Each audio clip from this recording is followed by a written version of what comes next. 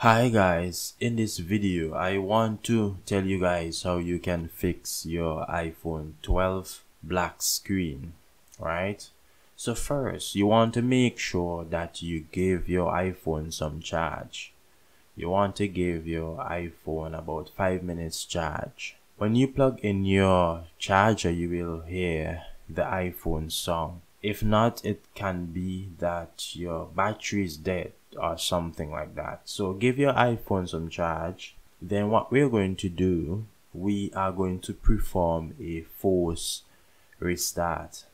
And to do this, you want to press the volume up button first, then you press the down button next, then you hold the power button until you see the Apple logo. So keep holding until you see the Apple logo.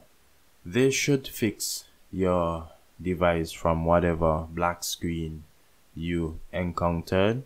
Now when your phone is powered on, I encourage you to update your iOS to the latest version, as the updated version fix minor bugs or problems with your iOS system on your iPhone.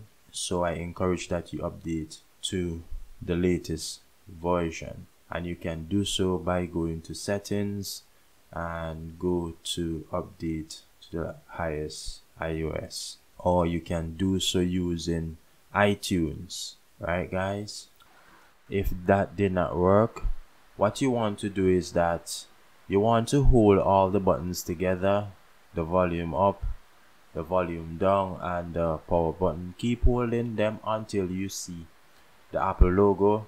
If not, there is another method that you can try. You can take the palm of your hand and you can tap the back of the phone as well the front of the phone, around the edges of the screen, in the center. When you do this, ensure to be very careful, as at times the screen connection can get loose. So I hope that these tips help you a lot, and if this was very helpful to you, do like, share and subscribe.